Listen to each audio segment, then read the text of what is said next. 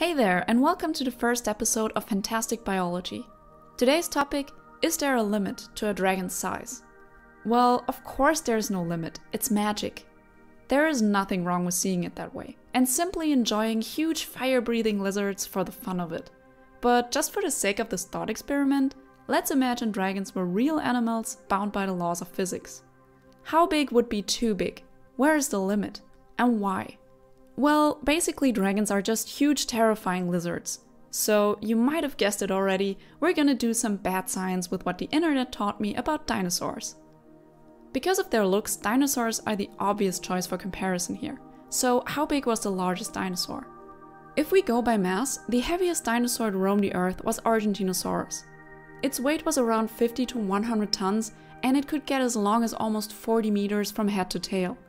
But a long-necked giant like Dinosaurs would probably not be the first thing that comes to mind if you compare dragons to dinosaurs. Dragons are usually portrayed as predators with long, sharp teeth, so we'd picture them more like a T-Rex. But mind you, T-Rex was not the biggest of the carnivorous dinosaurs. That rank goes to Spinosaurus, at least for now. It could grow up to 15 meters long with a weight around 8 tons. This seems like a dwarf compared to the huge Dinosaurs with at least 4 times its weight and more than double its length. But why is there such a huge gap? Well, I hate to break it to you, but if you want to grow big and strong, go veggie. I know what I'm about to tell you is hard to imagine in a time where hunting is synonymous with the epic journey to the supermarket, but back in prehistoric times, hunting required serious amounts of energy. The reward may be high once you take down your prey, but not every chase ends up being a success. So at times, a predator might lose more energy than it gets. To support a giant body, you need a lot of energy though. Running around when hunting prey can be especially costly.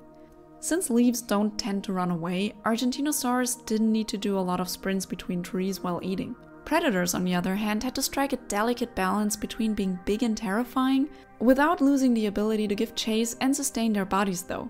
This is also where we say goodbye to cunning dragons, such as Smaug from Tolkien's The Hobbit. Most of our energy is used up by our brains. Even though Titanosaurs were huge, their brains were, well, tiny. 15-meter long Ankylosaurus brain was the size of a tennis ball. Being huge, you normally don't move fast, so you don't need excellent eyesight and an apparatus to process all that information. Well, let's say it that way, if you were a Titanosaur, your brain would not be capable of much more than, oh, food. Or, yeah, let's reproduce. Well, let's just say Bilbo's job would have been much easier than Tolkien made it seem. Over the years, we've learned a lot from dinosaur remains, but bones can only tell us so much. It's still not entirely certain whether dinosaurs were cold or warm-blooded. Actually, it is most likely for them to have been an intermediate form. Okay, but why is that important when we talk about a dragon's size? Because metabolism has a huge impact on size. If a dragon is warm-blooded, which means it can regulate its body temperature, that feature comes with a price. The biggest mammal to ever roam the earth was Indracotherium transuralisum, or at least that's how I think it's pronounced. Anyway, this cute little critter had a size of 5.5 meters at shoulder level. Let's reference this to some mammals alive today. The biggest known elephant was 4 meters at shoulder level, and the biggest giraffe around 3.5 meters. Compared to those two, Indracotherium still seems huge, but compared to Dinosaurs, not that impressive. And both were vegetarians. So why was Indracotherium that much smaller? For warm-blooded animals, body temperature becomes a problem at some point, because they start to accumulate heat due to the volume-surface area ratio. What this boils down to is that if you have a large body, you produce a lot of heat. At some point, heat starts to break down the proteins in your body. This is why a fever is helpful at first to help your body get over an infection, but once the fever gets too high, your body is in danger of overheating and breaking those proteins your existence depends on. And the bigger an animal gets, the more mass they have, but the surface won't grow proportional to its mass. Therefore, heat loss over the surface can't keep up with the heat being generated by the animal's mass. Cold-blooded dragons, on the other hand, would be dependent on the surrounding temperature for their body temperature. Like modern-day lizards, they need to sunbathe to warm up or to get into shade to cool down. In this case, the environment would have a huge impact on the dragon's size, because if it was too cold, they won't be able to get their bodies to a comfortable temperature. Hence, cold-blooded dragons living in a cold climate would probably be smaller than those living in a hot or moderate climate. But when it's hot, the problem with overheating still remains. They might circumvent this issue by cooling off in the shade or in pools of water. But if neither was around, there is another viable strategy: to feature large bodily appendages. Like, yeah, you guessed it, wings! Wings would increase the surface ratio by a lot and could circumvent this problem. And anyway, what would a Western dragon be without its wings? So, what we should really compare the dragons to are the pterosaurs. The name pterosaur is a combination from the Greek pteron and sauros, which means wing lizard. Pterosaurs are not dinosaurs though, they are their own biological order. So let's leave the dinosaurs behind and look at these flying reptiles that used to reign over the skies and are the closest thing to a dragon that ever existed. One of the biggest pterosaurs found up until now was named after the Aztec serpent god Quetzalcoatl.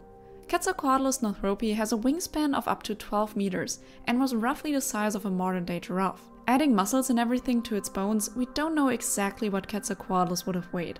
And scientists came to very different conclusions depending on the model that was used to calculate its mass. So what we get is a range of 70 kg as the lowest estimate, and higher, probably more realistic estimates around 200 to 250 kg. But even if Quetzalcoatlus weighed 250 kg, that would still not be near the 830 kg of a giraffe. Why is that? Thanks to its hollow bones, much like in birds today. So could it also fly just like birds? Well, maybe not just like birds. There has been a long debate whether Quetzalcoatlus northropi was able to fly, but currently it is assumed it could. To fly, Quetzalcoatlus probably used its legs and fingers to push itself off the ground in a similar fashion to bats, and once in the air, the wings took care of the rest. There is another similarity between bats and pterosaurs.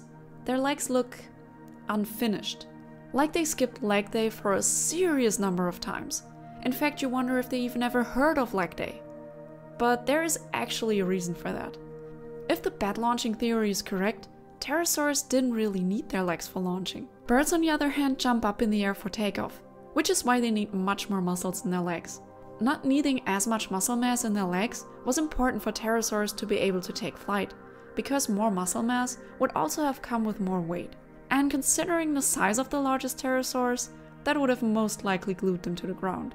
So we can probably assume that the bat launching theory is correct. Quetzalcoatlus is of course not the only giant among the pterosaurs. There is also Hasegopteryx, which could reach a similar size, and the more recently discovered Cryodraken that might be even bigger. So maybe there are some pterosaurs out there still waiting to be discovered that would prove me wrong. But for now, it will most likely have the size of a modern-day giraffe, a wingspan of about 11 to 12 meters, and weigh up to 250 kg. And be sporting an oddly small pair of hind legs. But wait, what about the dragon's front legs? Well, that is a question for another time. I hope you enjoyed this kind of content. If you did, please consider giving this video a thumbs up and tell me what you think of these conclusions on dragon size in the comments below. Thanks for watching and stay curious. Anyway, farewell.